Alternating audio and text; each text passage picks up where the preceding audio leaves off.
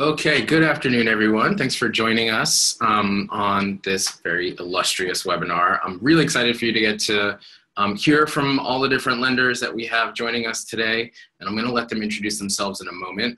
But first, a little grounding. I can start by saying I'm Esteban Kelly, and I'm the Executive Director for the U.S. Federation of Worker Co-ops. We have this wonderful platform that allows those of you who are able to participate by either chatting questions in the little chat bubble window box, or to raise your hand if you have a question, and then we can unmute you and call on you when we get to that part. I'm supported here by Mo Mankling, who's our communications director, kind of driving the audiovisual components. So thank you, Mo.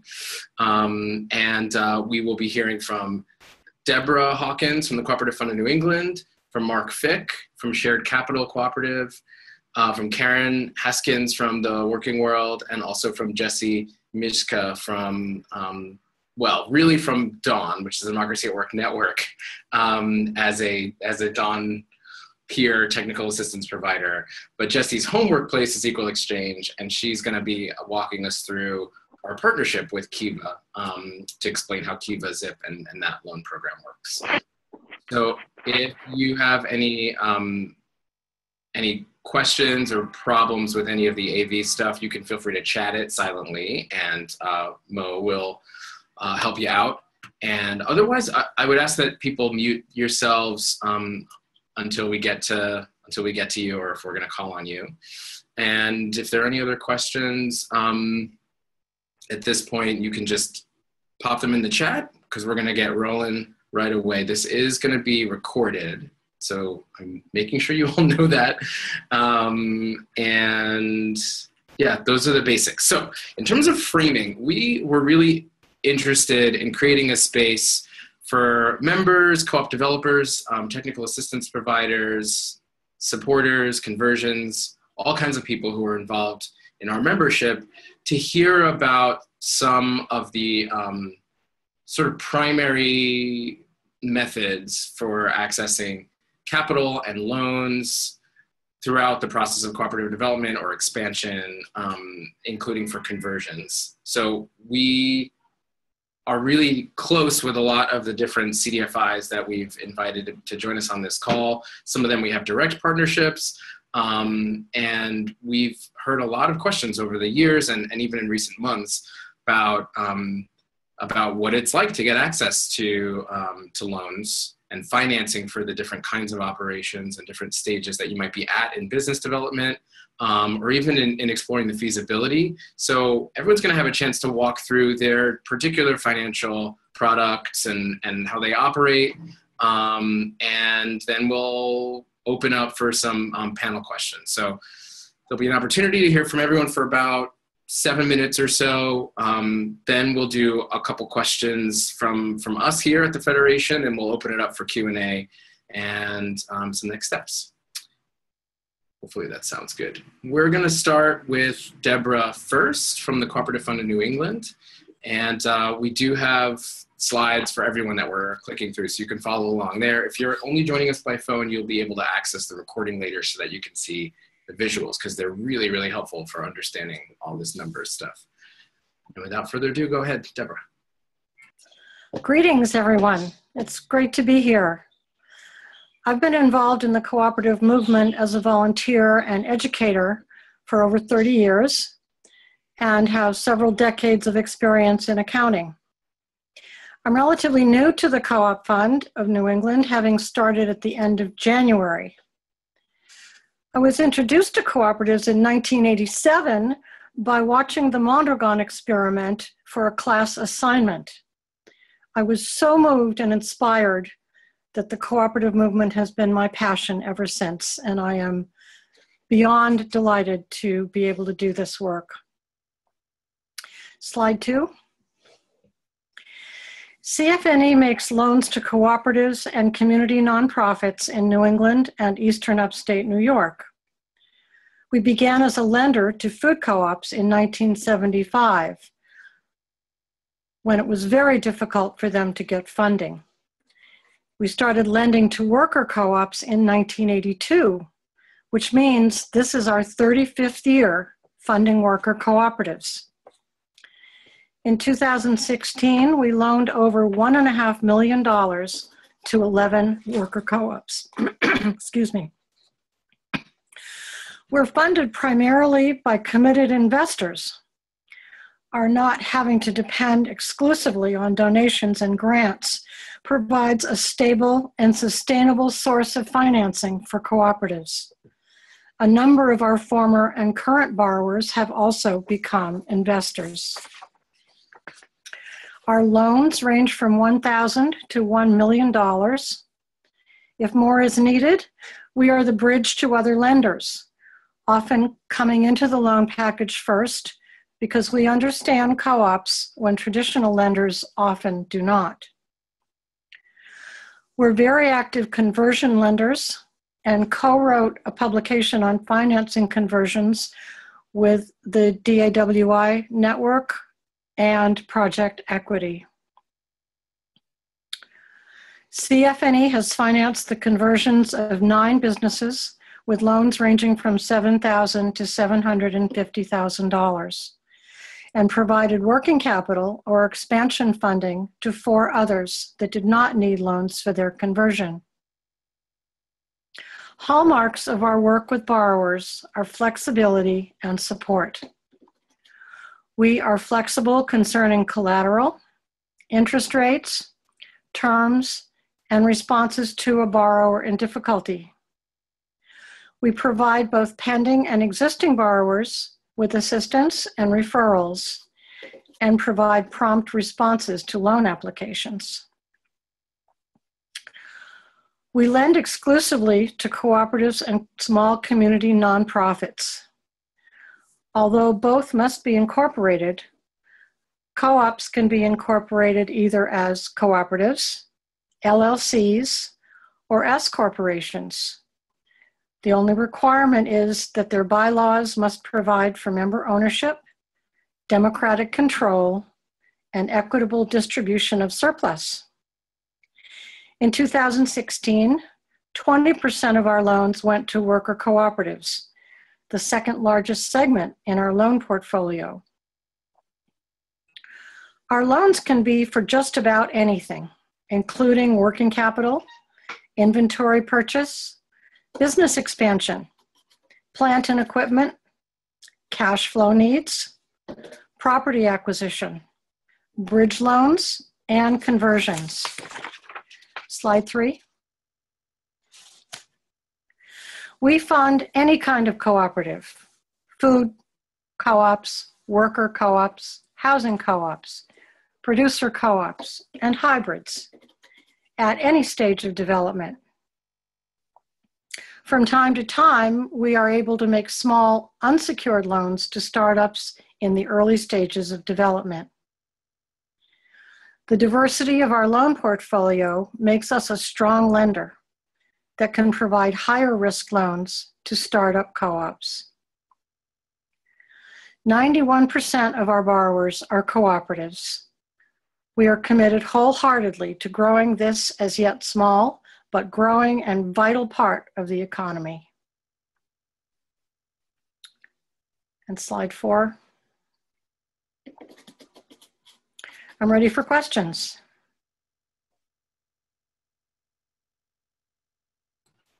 That's great. We are gonna take questions from everybody after everyone's gone through. So thank you so much, Deborah. Okay, you're welcome. Yeah, so we'll move on to Mark next from Shared Capital Cooperative, where he's both going to talk about Shared Capital, but also the Worker Ownership Fund, which we co-launched several years ago as the U.S. Federation of Worker Co-ops, but with investment capital from you guys, from a lot of our members who were in a place and a position to be able to invest in it. And I know that we are looking to grow that fund again. So I'm going to kick it over to Mark to talk about all of that and that product that's happening. I know that membership is one of the requirements for getting access to that fund. So go ahead, Mark. Great. Yeah, thank you. So I'm Mark Fick. I am the Director of Lending with Shared Capital Cooperative. I've been working with cooperatives of various sorts for about 25 years. Been working with Shared Capital in particular for about 2 years now. Shared Capital is also a mission-based lender. We are what's known as a community development financial institution, similar to Cooperative Fund of New England in that regard. We are a cooperative ourselves, though, which makes us somewhat unique in the lending world. So we were designed about 40 years ago by a group of cooperatives in the Minneapolis-St. Paul area that had trouble finding loans that they needed for equipment. And so they said, you know what, we as co-ops, we need our own fund. And so that was the origins of Shared Capital Cooperative. Historically, some of you may have known us as North Country Co-op Development Fund, but we changed our name about 1.5 years ago. So as a cooperative, we are owned by our borrowers and our co-op investors. So one thing that is, again, that's unique about us is that in order to borrow from us, you actually need to become a member.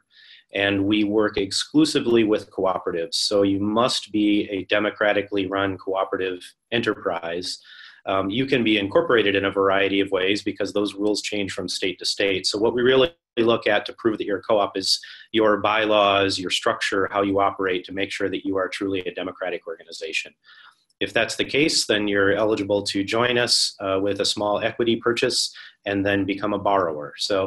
And then on the other side of the equation, and I'll show you in a few slides where our money comes from, a lot of our money comes from co-ops. So right now, we have more than 200 members that are cooperative businesses of different kinds across 36 states around the United States. We work across the entire United States. Over the life of the organization, we've provided, as you can see, about 840 loans, a little more than $46 million. And we will make loans of anywhere from $5,000 to $500,000 with our own money directly. But we also work frequently in conjunction with other funds like Co-op Fund of New England or the Working World or LEAF or other organizations. And when we work with other partners, we can do much larger transactions of $1 million or $2 million on a regular basis as well.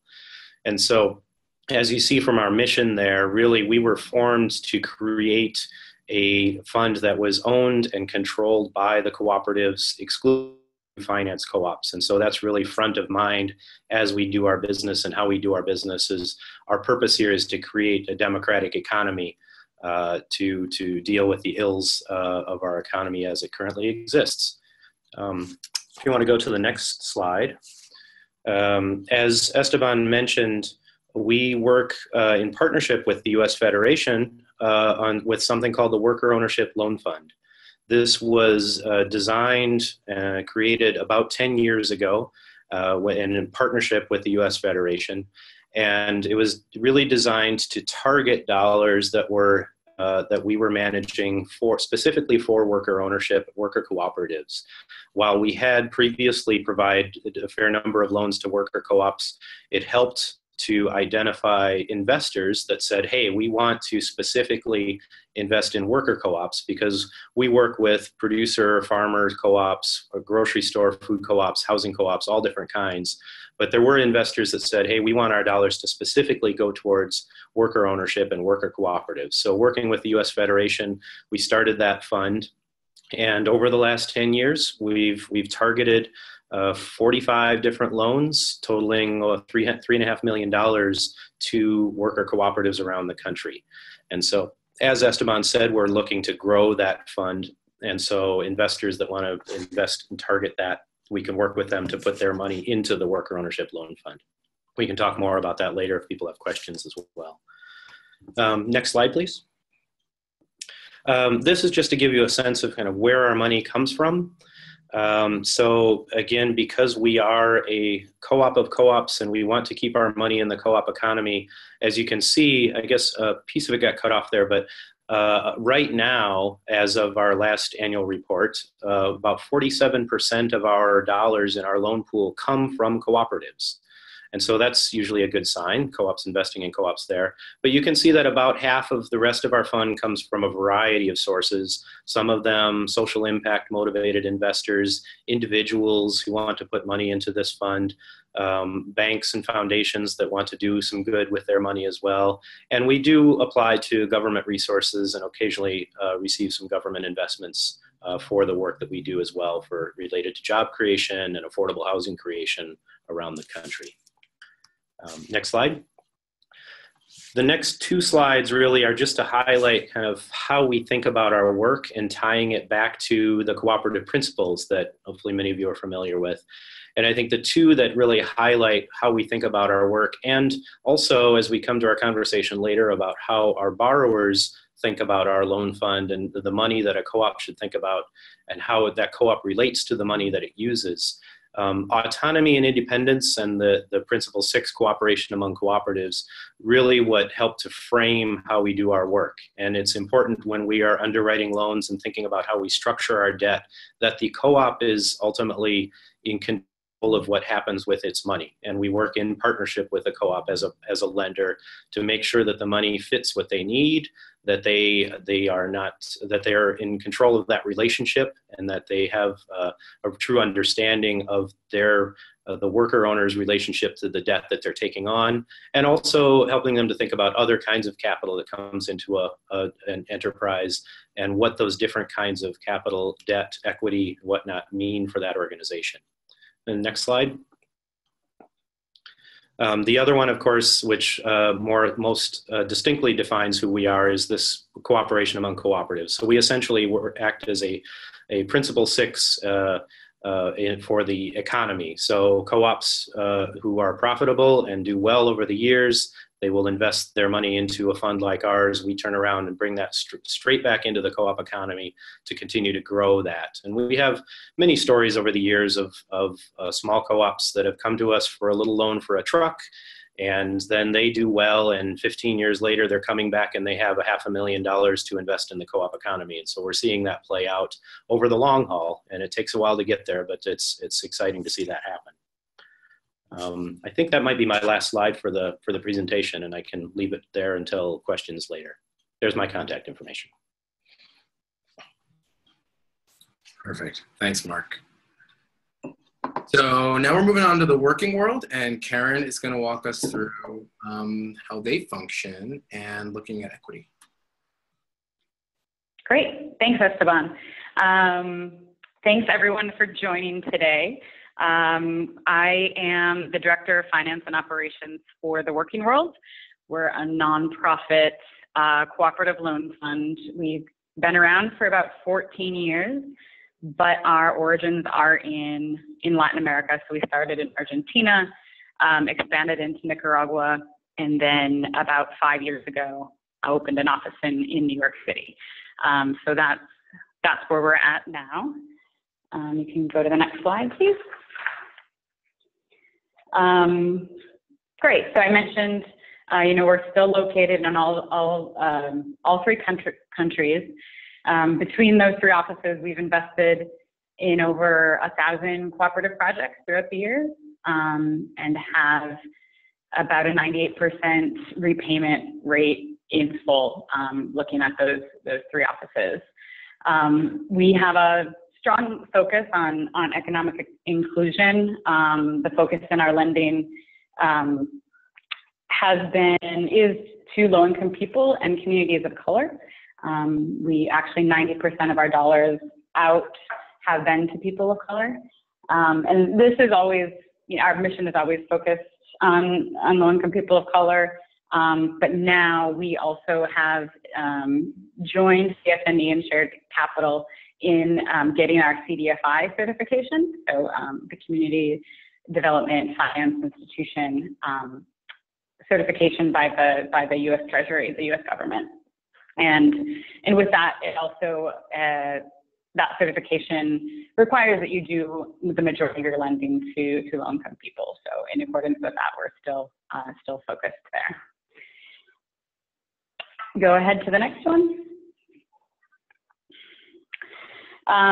So We focus on worker cooperatives primarily. We have done a few loans to consumer co-ops, and we're starting to look into things, community-owned solar projects. But again, more than 90% of our loans, probably closer to 95 or so, are to worker cooperatives. And this kind of covers the range of it. So we can do startups, startup loans, expansion loans to existing co-ops, lines of credit. It's usually for materials, but it can also be for other sorts of working capital. And lastly, the capital for buyouts for conversions, which I know Mark and has also mentioned. So kind of the gamut of sorts of capital, but really focused on the worker cooperatives. Go ahead and go to the next one. So how we make loans. So there are some unique aspects to our lending that I'll point out. So we provide technical assistance, but it's done in a very relationship-based way. So, I have here, we provide capital with technical partnerships. So what does that really mean? So it is technical assistance, but it's done very much in partnership with the cooperative. And so it's a business plan and an investment plan that everyone agrees to, one that looks feasible, and then the co-op is, tasked with executing on that plan, but with our help along the way. So that might look like being on the ground, visiting the co-op once a week if that's needed. But for some more established cooperatives, that might not be needed. It might be a monthly phone call or something. And then we also have our capital is a profit-based risk in equity-like capital. So I know there's a lot to unpack in that line.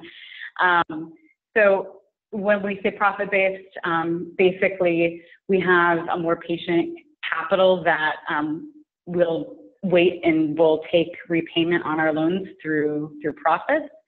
And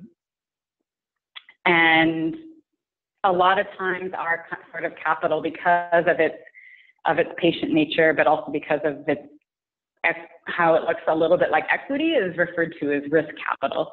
And so I'll talk, I think, in the next slide about how we handle that risk. And the equity-like feature. So most of the capital that goes out is a loan, but we're always, we don't take a share in the cooperative. We leave the control and the ownership to the workers. But there is an opportunity for us as a loan fund to receive higher returns in the case of a successful project, and especially on some of the larger startups we do where we have a kind of patient grace period for years at a time.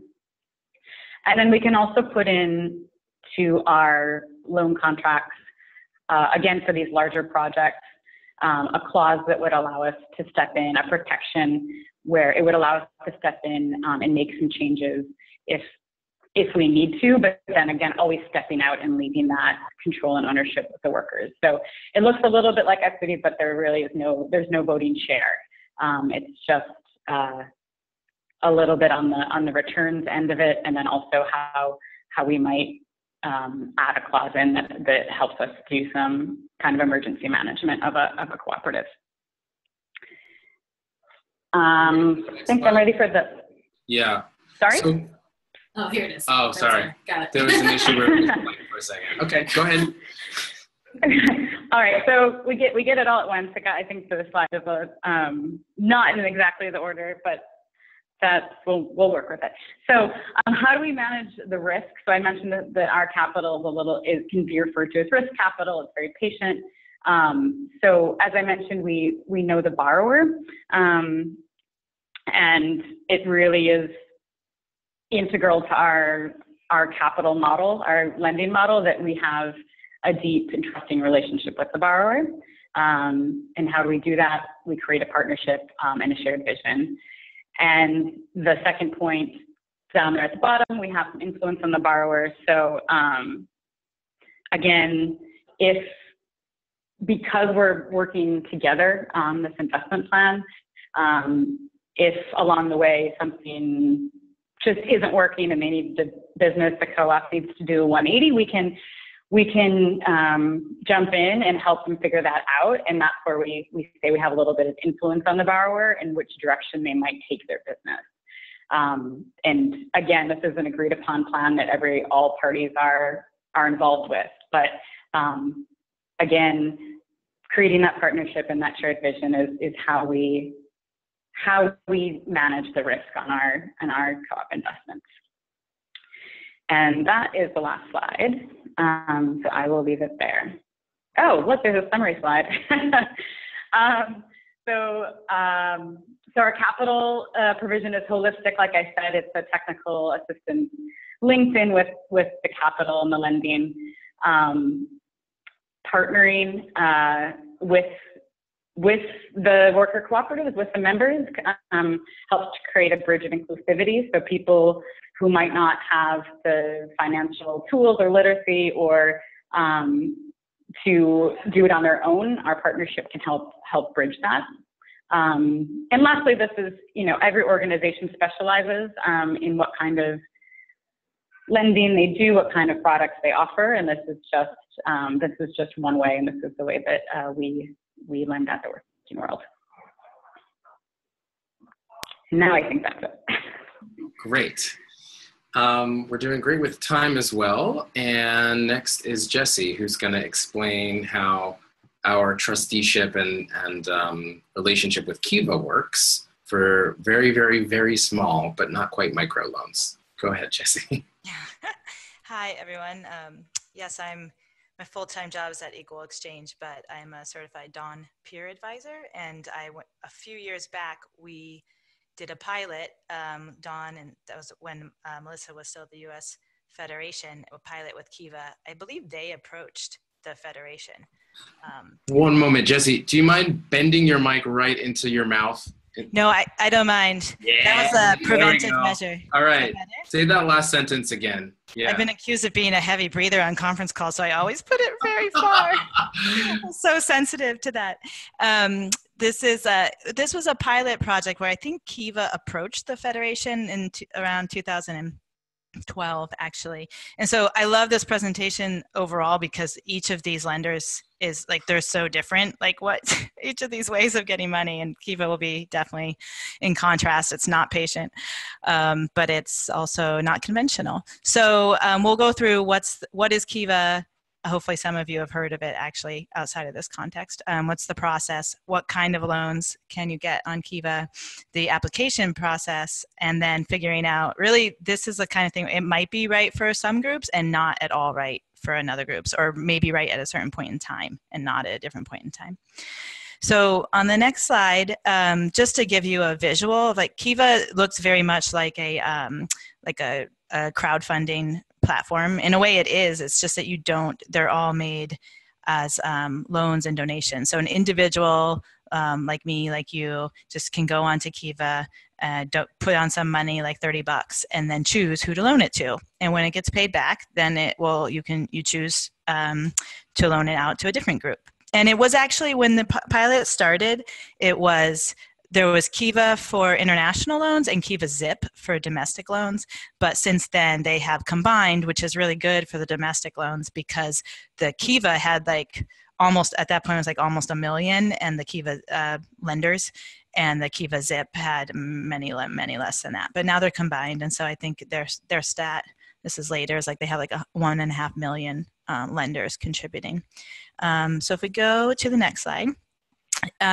This is the overall process, and it goes from applying, which is done. I have a copy of the application, which for when folks want to know what's on there. And there's these three, actually maybe I'll skip to the bottom. There's these three roles. There's the borrower, in this case it would be like the co-op, the trustee, in this case the federation and the Dawn peer advisor, and then the actual lenders. So, and I guess I should have put one more role in there, which is Kiva itself. So this review process is actually from the Kiva process. That's Kiva reviewing the loan, but because they want trustees to endorse borrowers, that's where the Federation and Dawn would be kind of between the first dot and the second dot, where we're working with the borrower to prepare the application. And there's a little bit of history there, actually, since when we did our pilot, which was with Teamworks, we did a lot of vetting. Like, actually, it was so much working with the borrower that Melissa at that point was like, this is a lot of work. With this much work, you could get a $50,000 loan instead of getting a $10,000 loan. And since that time, Kiva actually, they went away from the trustee model a little bit, but they've since returned to it because they found they really need trustees basically to get valuable. They want the most social impact possible, and they need the trustees to promote the Kiva loan program in order to get borrowers who really can have social impact. But in any case, the overall process is after the loan application is reviewed, then a borrower would have to go through a private fundraising period and then a public one. So the public one is what you see, kind of that picture that I showed with all of the little profiles and photos. The private fundraising period is what they do. It means you get to show that you, instead of having to like have great credit or submit any kind of credit score at all, you just have to demonstrate that you have a base of a network that you can fundraise from. And I think it's for like 2 weeks. That's further down in the presentation. And it's not even a lot of money. It could be like, if they have a number, let's just say it's like 24 loans of $30 each. That's totally sufficient to demonstrate you have the capacity to fundraise further and that you have community support. So there's the private fundraising period, and then there's the public, where any kind of stranger could donate or loan to you, and you're fully funded. If you don't get fully funded, you don't get the loan, and all the potential lenders get their money back, or in this case, kind of redeposited to their Kiva credits. And then you have to start repaying. And all this money is happening via PayPal, money flow. Okay, next slide. Let me see. So here's the terms, kind of simple. There's 0% interest. I think this is one reason why Kiva needs trustees, because most people show that and they say that can't be true. How can I get a loan for 0% interest? And there's no fees. But it is true, because they're a nonprofit, and this is their reason for being. And typically the loans are basically in these increments, depending on the amount and the project. Let me see if there's anything. Nope, that's it. The one thing I'm not positive about is the PayPal. I'm not sure if PayPal charges a fee, but definitely Kiva and the Federation cannot. So the next slide is about the loans. Oh, back to the loan sizes. Yeah, there we go. So this is, I think these are, and it does say typically, right? So this is not hard. It seemed like when we had our last, Esteban and I had a call with the Kiva, one of the Kiva contacts, and it seems like they're actually very flexible, which is great, considering that I would expect something that's an online platform to be much more regimented and kind of standardized. But when you're working with a trustee, there's definitely contact with humans if we need it. So you have these smaller loans at $1,000 if you're more of a startup, and then a medium-sized loan if you have kind of some demonstrated performance, and then you can get the larger in the context of what Kiva offers, the 6 to 10,000 if you've been around and have some demonstrated business. And I think the strong online presence is about how well you will be able to fundraise. And it doesn't only have to be online, like in the case of Teamworks, because they have clients where they're going into those client homes for their work. They were actually able to live letters and fundraise that way, which totally worked. So the next slide is the timeline of overall, just how long does it take to apply and get some money. And these ranges are Obviously, like it says, how long it takes to fill out the application can range, and then the review is fairly quick turnaround as well. But then the private fundraising has to be completed within 15 days, and the public part has to be completed within 30 days. So sometimes there's extra work in that public fundraising period if you're not getting as as many loans contributed as you want, then you have to do more promotions.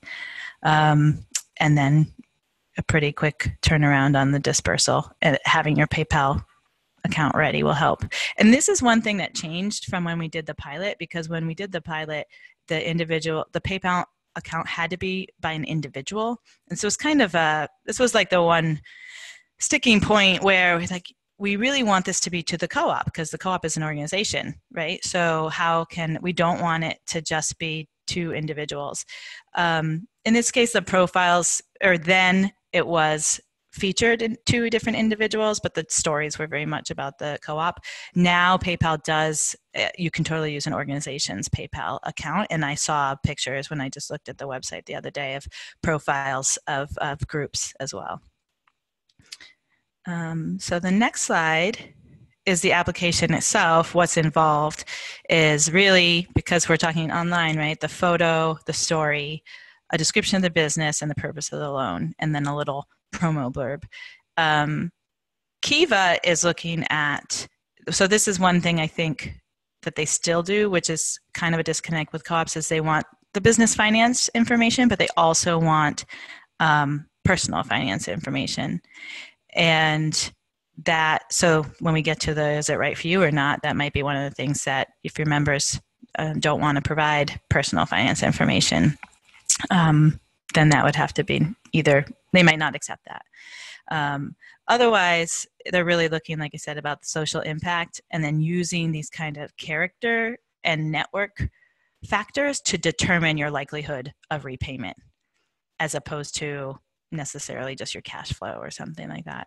And that's also where the role of the Federation and Dawn come in, because so there's no penalty for the Federation or Dawn if we put out loans, if we endorse loans that aren't paid back. However, I shouldn't say there's no financial penalty. The penalty would be if we do that and it happens enough, like we won't be a trustee anymore. And this kind of source of potential funding wouldn't be available to us, because we wouldn't be basically trusted as a trustee. So Kiva doesn't ask for any collateral at all, no tax returns, no formal credit score. They don't ask for a business plan, but when the Federation and Dawn did endorse a borrower, we did ask for a business plan, because we felt like that's it is actively kind of training or professional development for the co-op if they don't have one, but also that's what we felt like we needed in order to determine whether or not we thought we should endorse the co-op. So second to last, penultimate slide. Kiva a Kiva loan could be good for a co-op that has lots of connections socially, either online or, access, lots of clients, lots of supporters. It is I guess I didn't put this wasn't in the details, but the repayment begins right away, like in a month after you get the money. So you have to have enough existing income or a quick enough return on what you're going to do with the money to start paying right away. This is something that I think is new since they started or since we did the other one. They now report the paybacks, the repayments to Equifax. So if you need to build credit because you don't have credit, if you need to establish it, this will do that, assuming you pay back. And then it's almost like a source of last, it's a last option. If you can't qualify for money in another way, might be one way that you can. It probably wouldn't be good for your group if you don't have many connections or you need a longer grace period. It's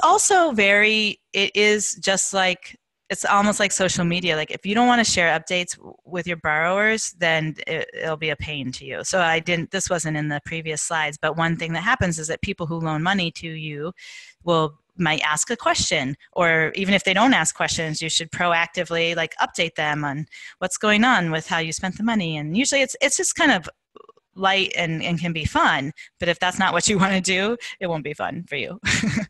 And then also if there's kind of this philosophical, if you don't want to have to apply it in the name of an individual, and we can't get around that at the Kiva side, then it wouldn't be a good match either.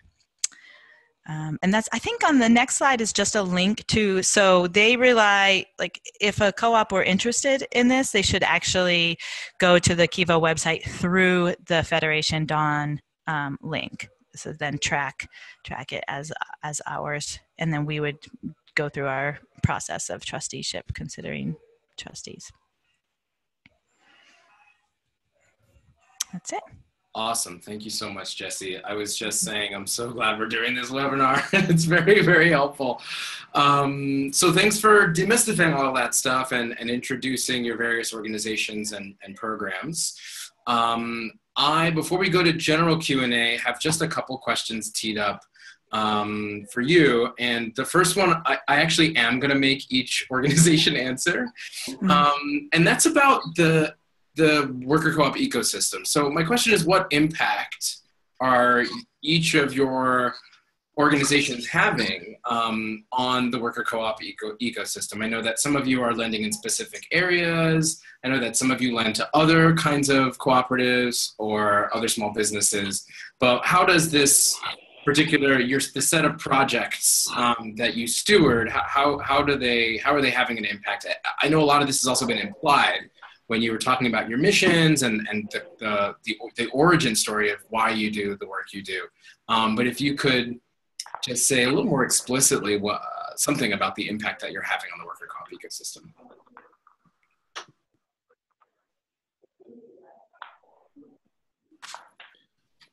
You can go in any order. I can start out, Mark, with shared capital. I touched on it a little bit in our description, I think. So, I mean, big picture, really what it's in our mission is, as an organization, is we are here to build a democratic economy. And so part of that, building a sort of a parallel democratic economy in the United States, is about creating this loan fund, again, that is owned and controlled by the cooperative sector. And so the degree that the cooperative sector as a whole understands the importance of having its own money to do what it will with, I think is sort of a fundamental element to our impact. And so while we do that across all co-op sectors, I think we, been able to leverage money from other co-op sectors to bring them specifically to the worker co-op system. And then with things like the worker ownership loan fund there too, we can help target people's dollars into the sector that they want to approach. I think in other areas, it's about making connections sometimes between individual co-ops. So we have individual cooperative investors that get to know some of our borrowers through the relationships that we build. And then I think in the process of what we do, which is, I think, similar to some of the other lenders that you've heard from here, is we're trying to create a space for financing that really understands what a worker co-op is specifically, why people pursue worker ownership, what's important about that, and then creating loan products and financial services and products that fit those needs and understand that situation, the particulars of each individual co-op, as well as connecting them with the experience from other co-op sectors. So there are things that we learn from the food, grocery store co-op world, the housing co-op world, the agricultural co-op world that we can bring to the worker co-op space as well. In a lot of ways, we can learn our lessons in other sectors and try to bring them and tailor them to the worker co-op world. Okay, who wants to jump in next? I'm happy to go next. This is Deborah. Because any ecosystem depends for its health and sustainability on increasing diversity, we are continuing to emphasize helping a number of sectors in the economy, which are also, it's also part of our CDFI charter, by giving priority to co-ops serving economically disadvantaged communities, co-ops in which more than half of its members have low income, and co-ops that have experienced unusual or unavoidable economic adversity that is beyond their capacity to rectify on their own. We've also renewed our commitment as an organization, as a board, to work more actively for economic, social, and racial justice by helping to contribute to an inclusive and equitable co-op economy. Among these efforts are developing greater diversity on our board, on our staff, and among our borrowers.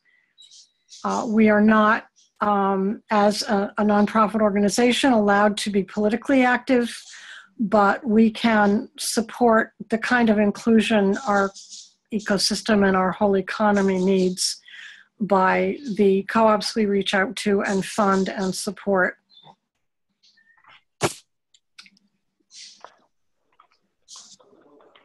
Great.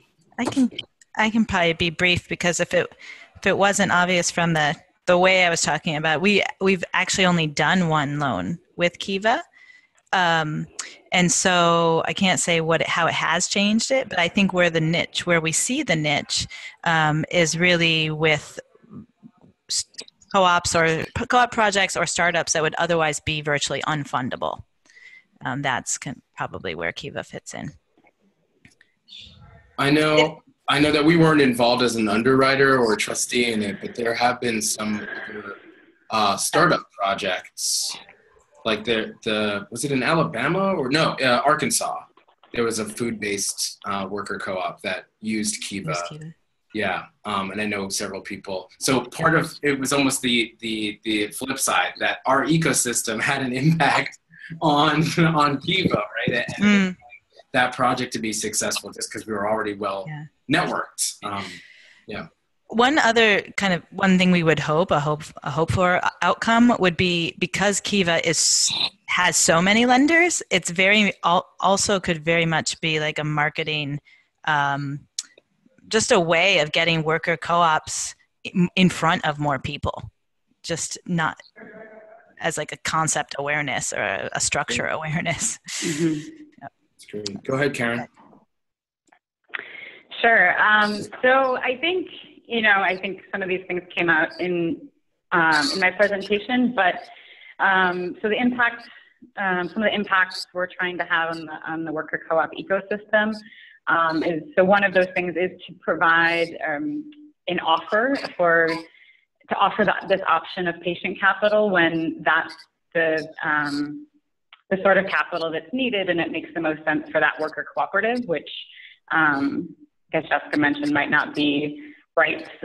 All these kinds of capital aren't right for every co-op, but in this way, allowing for the time that it takes for startups to grow without having the burden of having debt payments when they're not quite at solvency yet, and doing this in a way that is inclusive and including people that normally have been either excluded from normal banking or from low-income marginalized communities. And as I mentioned before too, something with that technical partnership, so another thing that we do because of how that works, we're really on the ground with the co-ops. And so if there's a co-op who asks for a loan and they're not in our area, not in New York City, we do have partners around the country that can take that role as a technical on-the-ground partner with the co-op. And so, if we were to do, we have actually loans out in Baltimore, and we have a group called BREAD, the Baltimore Roundtable for Economic Democracy, and they do the on-the-ground technical assistance with those co-ops. And we're in. We've done joint lending, for instance, the shared capital with the Renaissance Community Cooperative, in Greensboro, North Carolina. So it's a way that we can also share that sort of technical assistance. But I guess that's just another way of growing that possibility of lending for co-ops around the country, is by using sort of on the ground technical support through partnerships that we have. Sure. So my last question, this is kind of a two-parter. How would you advise potential coming from you, Deborah? Thanks. How do you advise potential grantees to be loan ready? So if there are borrowers, whether they're worker co-ops or a democratic workplace, a conversion project, what are the different steps or advice that you have for them to be loan ready? We get that question all the time. So I wanted to put that in there, but also couple it with this other question, which is, what kind of support do you offer that assists potential grantees to be ready to apply? So it's kind of a two-parter question, and it doesn't matter to me how much you skew toward the first or the second part, but I'm curious to hear from each of you about loan readiness and loan support and assistance to be ready. Again, we can go in any order. Someone else want to start this time? Go ahead. Okay, I'll go. It's Deborah. Well, straight on advice, work on your business plan. We don't require a formal business plan on our application, but the questions we ask presume many of the elements of a business plan. One of the toughest but most informative and rewarding parts of the application is your financial projections. It's a bear, but it pays off for you because you learn a lot, and it pays off for us because we know what we need to know about how you plan to move forward. We really recommend, if you want a loan from us, to contact one of our loan officers on one of them a good 6 to 4 months ahead of time, because we're in a position to support you through the process, either provide technical assistance ourselves or refer you to assistance for many of these elements. And we really want to get to know you. Like Working Capital, we're very much committed to an equal and productive relationship with our borrowers. So we like to stay in touch, answer questions, offer referrals for market research, which is not always an easy thing to get done in a reasonably affordable way, and especially helping you with refining and improving your loan package. When we get it and do the underwriting, we like to have confidence that it's everything it needs to be and that it will likely be approved, because that's what we're about, and we don't want to keep sending it back.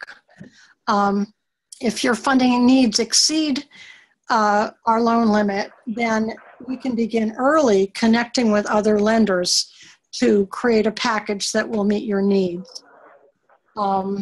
And we can also, refer you. There's a lot of resources, for instance, with the Small Business Administration, for some of these elements that help you put together a strong loan package.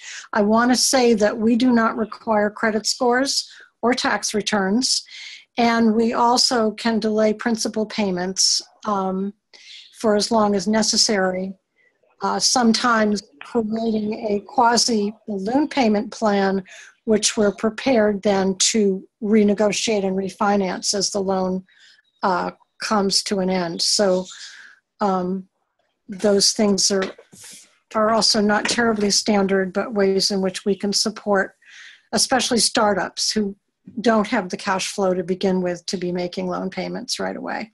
Sure. That's great. Thanks so much, Deborah. Yeah. Okay, who's up next? Karen? I can go next, sure. All right, yeah.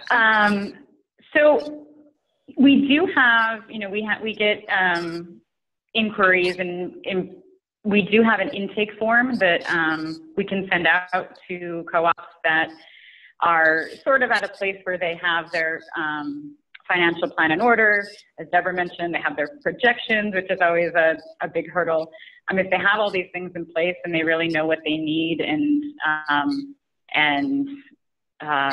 can share that with us, there's an intake form that they can fill out, and that's kind of the lowest touch sort of lending that we do. It's not the typical lending.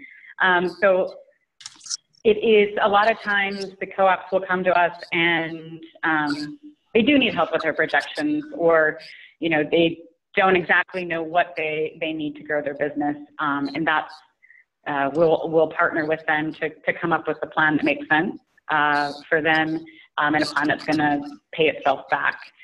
So again, we can be very involved with that as needed, as long as through our intake process, that project has passed certain impact metrics on our end. So making sure that we're being inclusive, working with the communities that we have identified as communities that are low income, people of color, like I've mentioned, and then looking at ecological sustainability as well as democratic power. So what sort of governance structures do they have? Again, by looking at bylaws, or if they're in the process of completing those, what is their plan to have a democratic structure in their business? And then we'll look at that with our capacity. So we can be on the ground and we can be helping people with anything really that they might need, or partnering with people who might have that expertise. But it's always weighed again against our capacity. So we look at projects that are New York City based for our office, for our loan officers, but we can really guide the co-op through that process. Great. Next, Mark? I can go next, sure. Okay. For us, I think a lot of it is so people come to us. Fundamentally, it's about to get loan ready is knowing business. Do you really understand the business you have or you're proposing? Do you know your place in the market in which you operate? Do you know who your customers are and why they should choose your business over some other business? So I think it's a lot of those fundamental things that are going to be true among any small business that's looking for financing from anyone. I think a second layer is really understanding what kind of money you need. Debt is a little different from equity, is a little different from other kinds of investment, which is different from member equity. And so all of these dollars can be used in slightly different ways, and they have different parameters and requirements on you. So understanding what kind of money you need for your situation, I think, is a good loan readiness concept to grapple. I think the next thing is, people are passionate. One second, Mark, on that. Do you play a role in helping people understand those different, debt and equity and patient capital and operating capital and all this? Okay. Yeah, so we do a lot of kind of hand-holding and understand general consultation early on in that.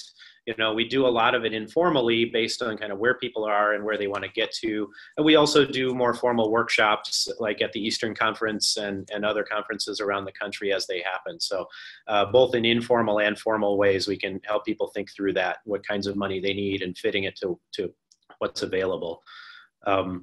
The other thing is, people are very passionate when they're starting their business or expanding their business. And for us, sometimes it's about understanding this balance between the ideals and the vision of the business, but then placing a template of realistic expectations over that. And so, and the way we kind of think about that is, what's your plan B and what's your plan C?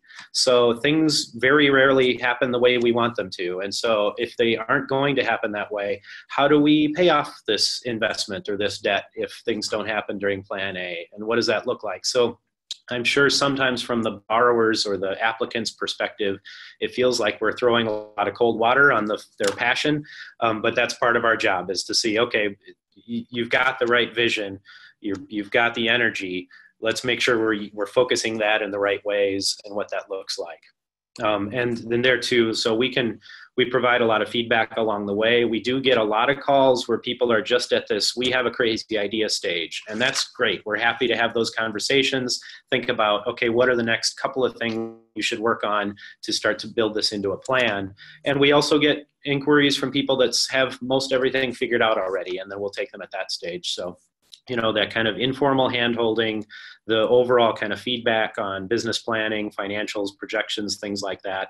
And then, as a couple of other people mentioned, we do a lot of referrals. So we don't have a formal, extensive TA program.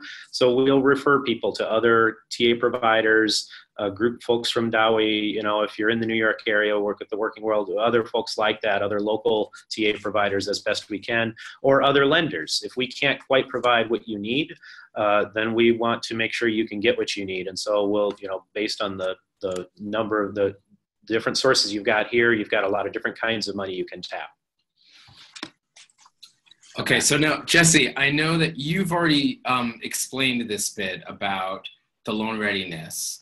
But I'm wondering, in terms of the support and assistance, if now is a good time for you to just give us like 60 seconds on Dawn, and just explaining to people what that peer technical assistance network kind of does and offers, and yeah, sure. And actually, so I mean, specific to the loans with Kiva. So right now, like for example, when we did the pilot, that was my volunteer time. And if we were to do a couple more, which I want to, and I would train another peer advisor as well, we probably would also have to do that as volunteers, because there is no, we can't charge, like in terms of Kiva clients, we can't charge them. And right now there's no kind of established where that would come from in terms of paying for our time. However, that's why I want to do it, because I want to be able for us to show like a demonstrated need that whether in terms of the grants that should be covered. And it doesn't have to be a lot. I'll get to the Dawn piece, but just to wrap up the Kiva side, one thing that's also different about Kiva is that they now have, I think it's like a dozen trained coaches who are funded through their own grants. And that's just about really coaching folks through the loan process, or through the, even after they're approved, like how to get it out to enough folks in their network so that they do get funded. So even though we might not have the time at a particular moment to spend on that, we can direct them to a specific individual at Kiva who would help a co-op promote their loan and get it funded. In terms of Dawn, so I think Mark just mentioned Dowie, and Dawn was kind of like, Dawn is a network of people who either do work now at a worker co-op like I do, or who have or did when they became members. And so we go through a 1-year training process on how to be peer advisors. And we specifically focus on the peer aspect of it, because it is like being a consultant, but we're advising from this unique seat of like we are or recently have been where you, the client, are right now. And so that's right now, Dawn is basically a volunteer-run organization, but we do get paid for projects often, depending either by the client or through like rural funding or some of the other grants that are out there that are coming mostly through the Democracy at Work Institute. So that's really, I don't know in terms of how Dawn works, there is also there's an online intake form, and definitely co-ops, either existing or startup or interested individuals, they write into that intake form. And then our coordinator, who's also on the listening in here, Allison, she basically determines whether she's going to talk to them or one of the other peer advisors who's on intake for that month is going to talk to them and find out whether we send them to a Dowie webinar, startup webinar, if that's where they're at, or if they're ready to talk to a lender that's like one of the other panelists, or if they need a more in-depth analysis of what's going on, and then figure out if they actually would want technical assistance in a project format. Is that kind of what you were thinking, Esteban? Absolutely. Okay. And we already have a couple questions queued up here, so I will start blasting through them, and if you have more, please do chat them in. So here's a question from from She, which is that Cooperative Fund of New England says that they only serve co-ops in New England and the Northeastern Seaboard. And I see that Kiva serves borrowers in California. Does Shared Capital and the Working World also? So I guess it's a question about what are your areas that you lend in? It is true that CFNE is in New England as well as New York, but the rest of you can speak to where you lend. I know the answer. Kiva, I think, is anywhere in the world, so that's right. my answer. yeah, right. And the Working World is in certain parts of the world. Yeah, Shared Capital, we work all across the country, but we typically, if you're in New England, we're going to refer you to CFNE first to make sure you use them first. Right. Great. And the next question is for Karen. Oh, wait, did your question come through, Daniel, or did you want to just ask it? I can unmute you. You ready for that? He's muted. Okay. Yes. Go ahead. Yes, I'm ready for that. My question was for Mark and Karen. Karen, because the Working World works across national borders, was there a discussion around how to incorporate as a tax-exempt organization, or did you go the CDFI route that the Shared Capital Cooperative did? And then for both of you, because your tax-exempt donations that are focusing on cooperatives, and there's so many ways to define a cooperative, what did you find the IRS required for you to use as parameters? Thanks, Daniel. Go ahead. Okay, so I'll answer the first question first. So we, from the beginning of our existence, where we started in Argentina, we always had a 501c3 nonprofit status here in the US. So we were incorporated and then filed for the 501c3 status here. Since to be able to take donations and funds off of that way. Since then, the Argentina office actually is under its own legal entity. They're a foundation under Argentina law. Also, Nicaragua is registered as a nonprofit under their country's law. And then since this is kind of our newest office in the US, we had wanted to get the CDFI for the past few years, and we just got it last month. So, but that's just using our US loan data. Thank you. But that, again, that doesn't, so when we were applying for our CDFI status, we excluded all of our international operations and loans and just focused on the US side. And then your second question, I wasn't involved when we applied for our 501c3, since that was about 15 years ago or so. But I don't know that the IRS, I mean, I don't think they know what a cooperative is. So, you know, I think they look at a mission of financing, below market financing, below market or free technical assistance to help start small businesses and in low-income communities. And that's kind of more their speak, their language, and the things that they look for. I think, I'm curious to hear if anyone else had any other thoughts on that. So we are actually not incorporated as a 501c3 tax-exempt not-for-profit. We are actually a for-profit cooperative. It's primarily kind of a political, strategic motivation for that. And we suffer from it a little bit because it's harder for us to get grant funding. But we wanted to truly be owned and controlled by the cooperatives. And if you're not for profit, you're controlled by the co-ops or controlled by your leadership, but you're not technically owned by it. It also allows us to pay dividends in a more direct way to our investors than a not-for-profit 501c3 would allow us to do. So there's a couple of different reasons, other reasons beyond that even, that we chose this structure. But we're not tax exempt, not for profit. We do have a fiscal sponsor, and so we do occasionally receive some foundation support and donation support, and can pass that through our fiscal sponsor in order to access those things. But it does mean that for the most part, it's harder for us to get grant money. So we have to earn our keep off of all of our interest and fees that we earn from our loans. We're about 70% self-sufficient. And so as an $11-12 million fund, that's a difficult but not impossible place for us to be.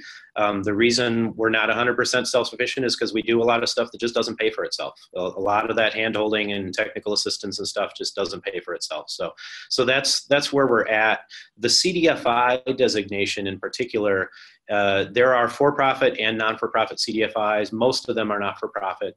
But there are a variety of different kind of CDFIs. Really, the motivation for doing that are at least twofold. One is it gives you access to potential government funding for your loan pool and for fiscal assistance.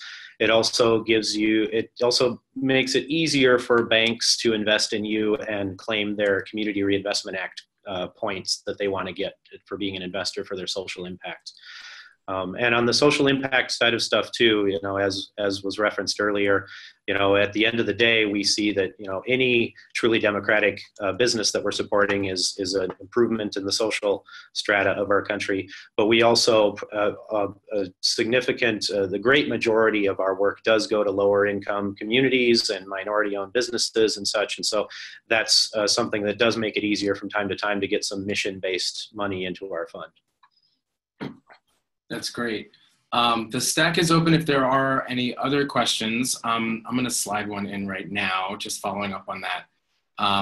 What you were saying about investors, I know that the focus of this webinar is about borrowers, but there is also a role within the chain, the food chain of ultimately lending money, which is around investment. And I know that because you're all tapped into cooperative ecosystems, I'm curious what the role is for co-ops who may be interested in taking some of their surpluses or reserves and actually investing within the cooperative ecosystem. How does that work for those of you who do that? If you're interested in that, what is that like? What advice do you have for people who might be interested in investing in your particular organizations? Sure. Someone want to start? I just unmuted myself. Is that okay? I have two things to offer about the investment side. I mentioned quickly in my introduction that we are primarily investor driven, which gives us a certain stability with our funds, and very much invested in by other nonprofits, by service organizations, by religious fellowships, by other cooperatives. The cooperative investment essentially gives them an opportunity to support other cooperatives, but also gives them an income.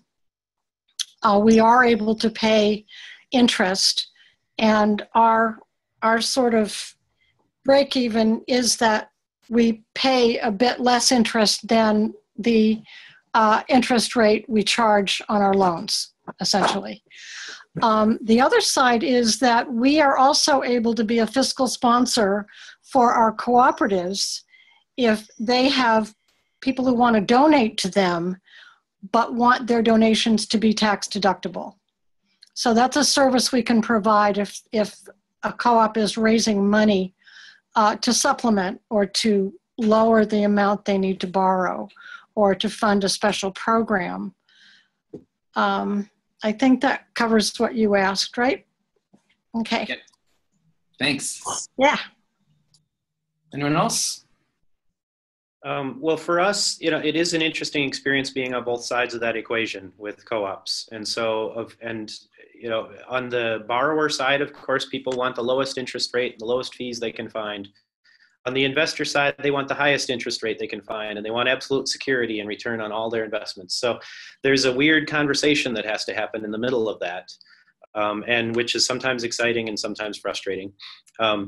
Because in many ways on the investment side, we are competing with Wall Street and Wells Fargo and JP Morgan Chase and places where people can put their money and earn some return. And also on the lending side, sometimes, not necessarily in the worker co-op world, but with larger, more established co-ops, people are shopping around for the lowest interest rate they can find on their loan.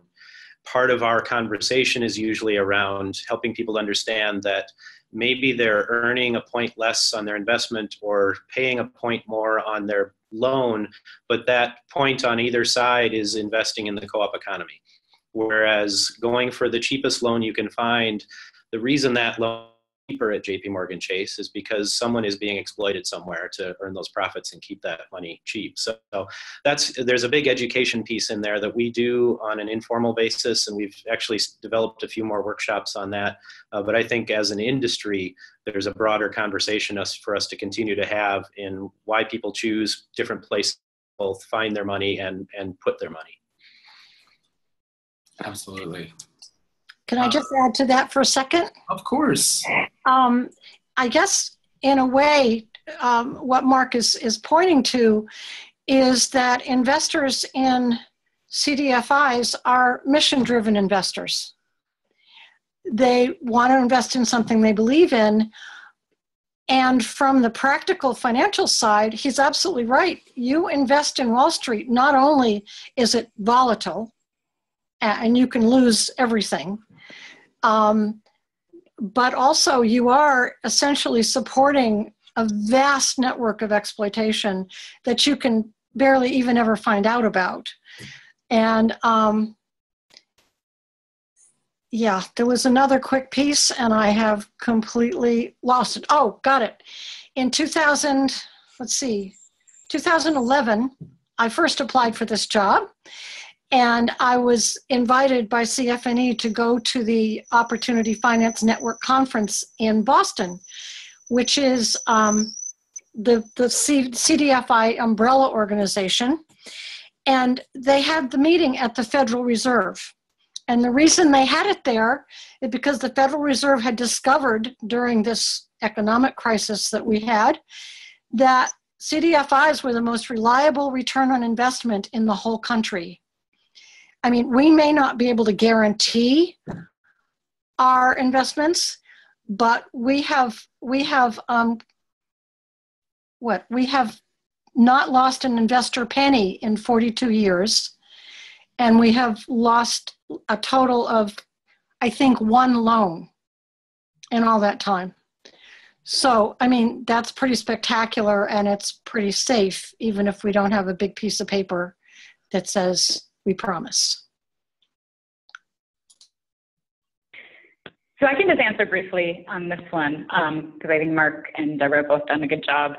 But at the Working World, most of our loan fund money right now comes from social impact investors. Like Deborah mentioned, those are the investors in the CDFI world, and foundations.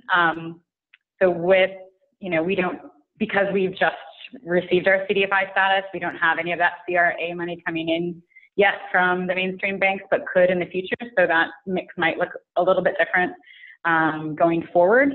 And we don't currently have cooperatives investing in our loan fund here. We have done that in Argentina and in Nicaragua.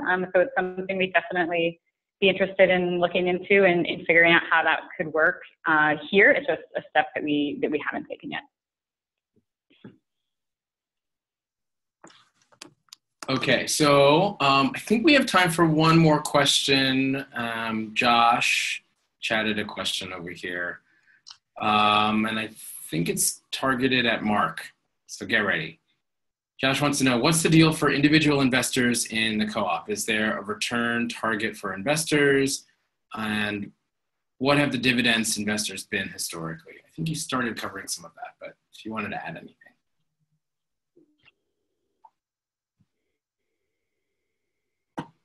Mark. Oh, did you breathe with us?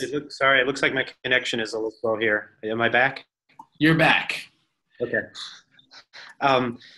Quick answer. So for individual investors, we've got a range that people are like, you sign an investment note. It's there for a fixed period of time. You know, it could be 0 to 3 or 4%, depending on the conditions and the size and whatnot. So, you know, it varies, I guess, is the short answer there. And if you wanted to talk about more specific details, I'd hand you over to Christine, our executive director, who has sort of the official designation as our investor person. Follow up with you individually on that. Okay.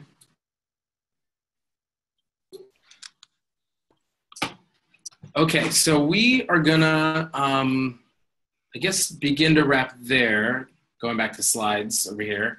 And related to some of what you were just starting to tease out, Mark and a few others of you, about the impact financially of the traditional economy and the traditional field of lending.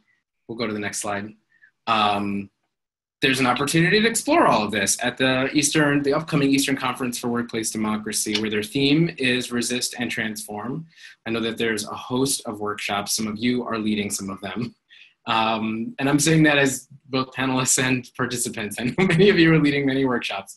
So that is coming up in just a couple weeks on June 9th at Fordham in New York City. Our own annual meeting will happen then as well. We have both an election section of that and a strategy session. We'll be able to get in the weeds on different issues related to immigrants and racial and economic justice and all of these different things. Additionally, we do have, this feels funny, I'm just like talking about our coffee roast, but we do have a new partnership with Thread Coffee, which is a worker co-op based in Baltimore, which is called Ring of Fire Roast. And you can buy that online through them. We'll also be selling it in person in New York at the Eastern Conference, both wholesale and by the cup. And so I want to make an announcement about that. The partnership that we have actually goes toward, we get something like $1 per bag of coffee that we sell. That actually goes right into supporting the work we're doing with immigrant communities during the current economic times, and especially organizing a lot of our members who happen to be immigrants. And I also wanted to make the last couple announcements that this fall, we're going to be entering our open enrollment period, both for our dental plan, which is existing, but also a new vision plan that we're rolling out. So we'll be doing enrollment this fall and launching the vision plan in January.